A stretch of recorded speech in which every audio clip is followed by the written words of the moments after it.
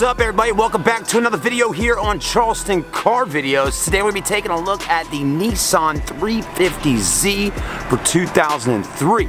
So stay with us, man. The weather's nice, still a little cool outside, but it's the perfect time of year to test out a 350Z.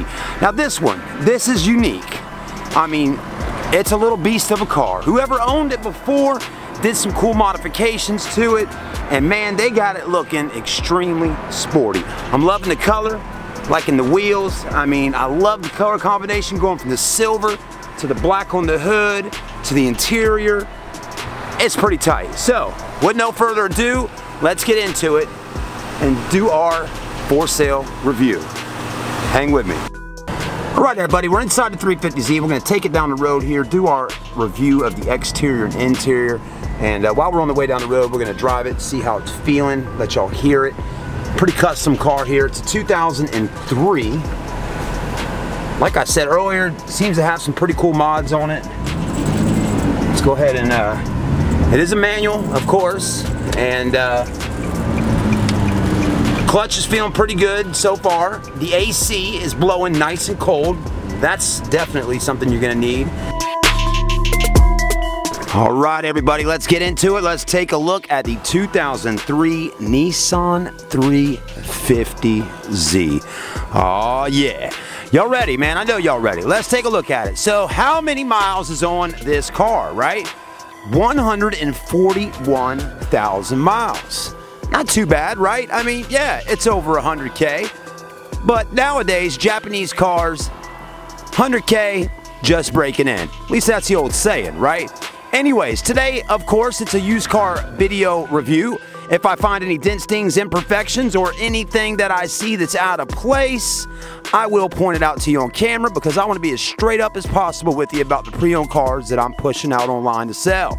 So, if it has any modifications done, as this one does, I'll do as best I can to show you and tell you what it has done and all that. So anyways, let's keep on moving forward. So, of course, most people watching this video right now already know it's got an aftermarket body kit on it, okay?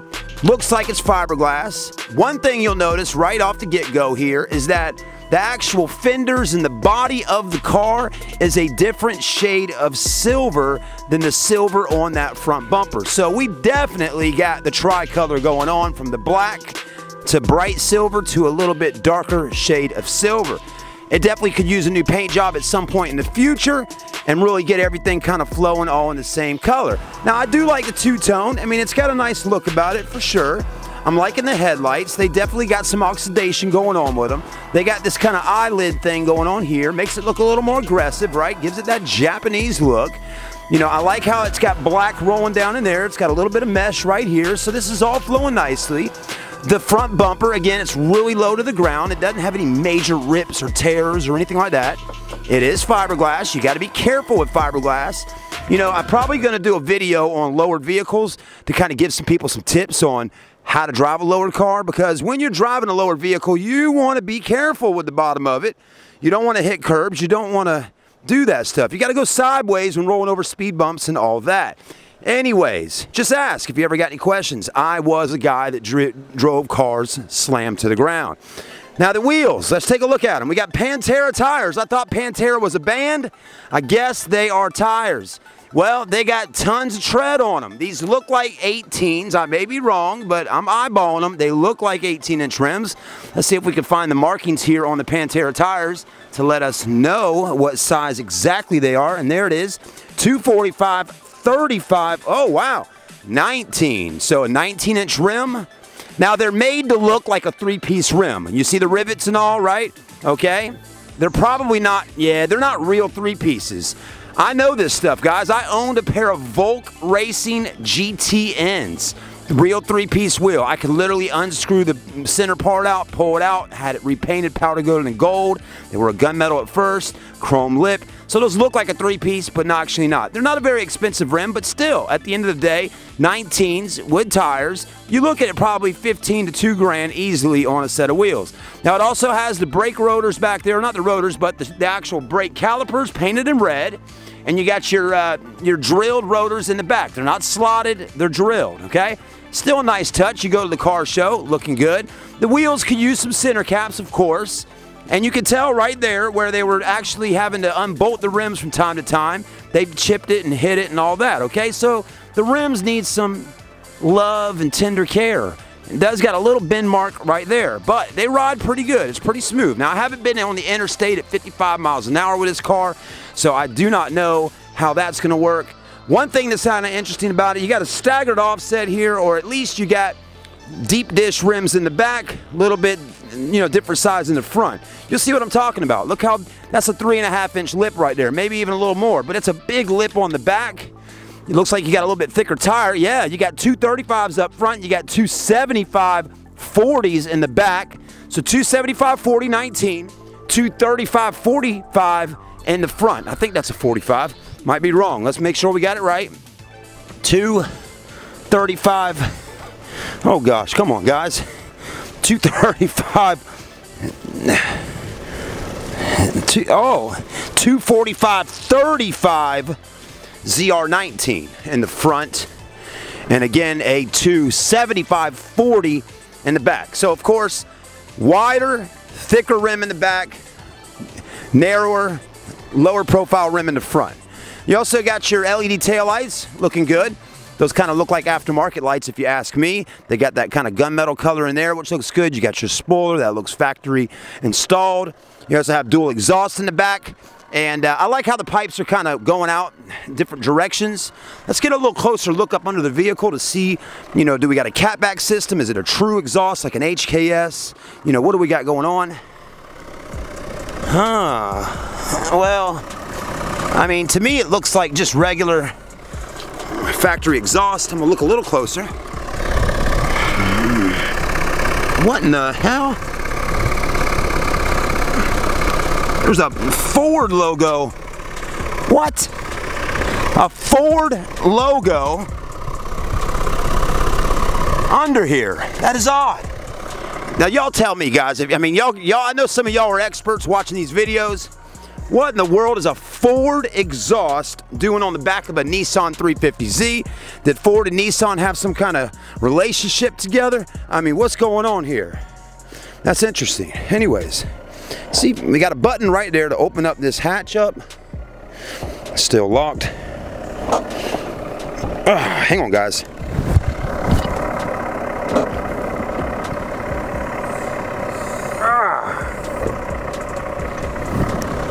Well, one thing for sure, the shocks are in great shape. They're holding this whole hatch up really good for us. Okay. Here's your trunk space in the back of the 350Z. Again, this is not something you're gonna buy if you need a lot of cargo room, okay?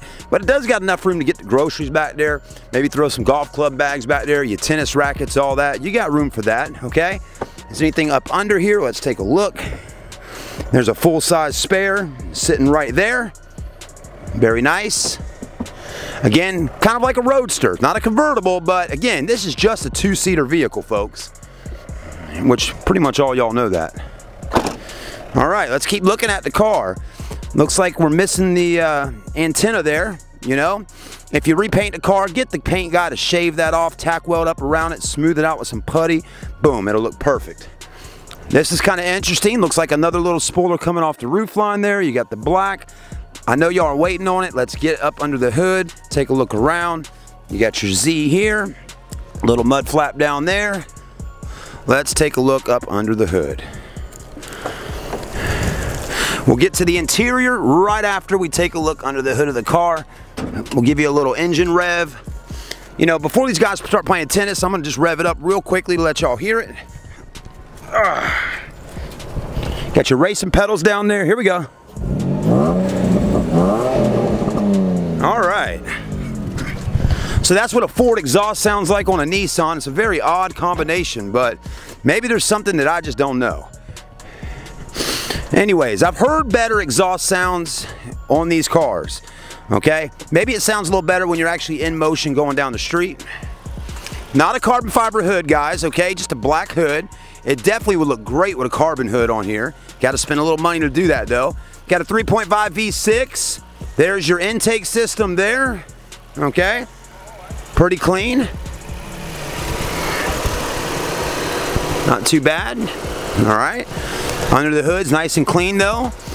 Don't see any major oil leaks. Belts look good. All that's looking really nice up under the hood of the 350. Not bad. There we go. All right, guys, let's take a look at the interior. Stay with us. All right, everybody, let's move into the inside of the car. Take a look at the seats, the door panels. You got power windows, power door locks, power mirrors, one-touch settings. That's what the A stands for on there, for auto up, auto down. Okay, got a little cubby hole spot there, a little spot there. Other than that, not too bad. Okay, got an air vent right here that goes into right there, blows that air right out there and hits you in the face. Now, the seats in the car, they're leather, of course. They're kind of like a racing seat. They got big side bolsters on them. They're pretty comfortable. They definitely need replacing though, okay? I mean, it's you know, if you really want to make this car into something super special, take it to car shows, all that, and really stunt on people, you're going to need to put a set of Brimbos in here, or not Brimbos, you're going to need to put a set of, Corbo seats, Sparcos, Recaros. You got to get something in here that's got a little more status quo to it, okay? You know, they don't do Louis Vuittons and Coach seats, do they? But anyways, what you do have is you got some rips in here, okay? As you can tell, these seats have been worn in really good. There's been a big hiney sitting there working that seat for over 143,000 miles. But it's not ripped in there, okay? So that's nice. It's really just ripped right there. And it's interesting that it's just right there because I see always a lot of rips in these areas.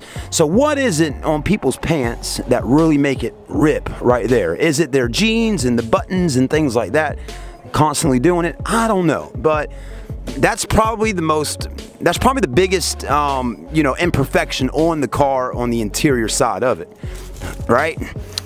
This is in good shape. You got a Nismo leather boot right here that looks good.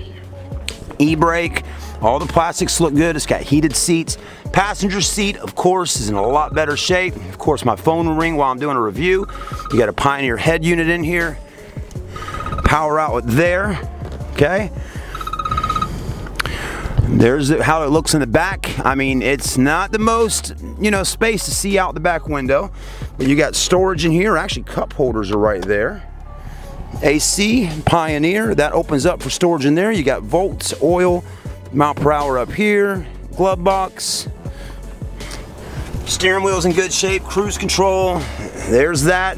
I mean, at the end of the day, guys, it's a 350Z. And, looks like there's a little microphone system right here to plug in probably for your Bluetooth so you can do those phone calls through the car. But not bad. The 350C, not too bad. I guess it really comes down at the end of the day, guys, how much is the car and how much you would buy it for. Alright, everybody, that's about it for today on the 350Z for 2003. This car's got some age on it. Getting some gray hairs, kind of like me. But if you're interested in it, let me know. Always read down in the description for more pricing information and a link to the vehicle online. If you'd like to buy it, you want to fly in to Charleston, want to drive in, wherever you live at, I'm more than welcome to meet up with you, meet you at the dealership, pick you up from the airport, whatever needs to be done to help you get the car you want. I'm your guy on YouTube to do it. Seriously, guys, if you really want to buy any car you see on my channel, I'll help you get it. Promise, I will. If you need financing, I will help you with that. Just have a little faith in Chad. I can do it. One other thing I want you to remember, guys. One other thing to remember. Remember this. Used cars are used cars. They're not always going to be perfect. They will break down. Not that this one's going to break down on you right afterwards, but what I'm saying is used cars will break down and have things with them. They're man-made. All right, guys, like, comment, and subscribe here on Charleston Car Videos. I'm Chad, the only YouTuber kicking out for sale reviews like this. I hope y'all are enjoying it. I really do. And stay tuned. We are going to do a video talking about tips and tricks on driving lowered cars. So stay with us.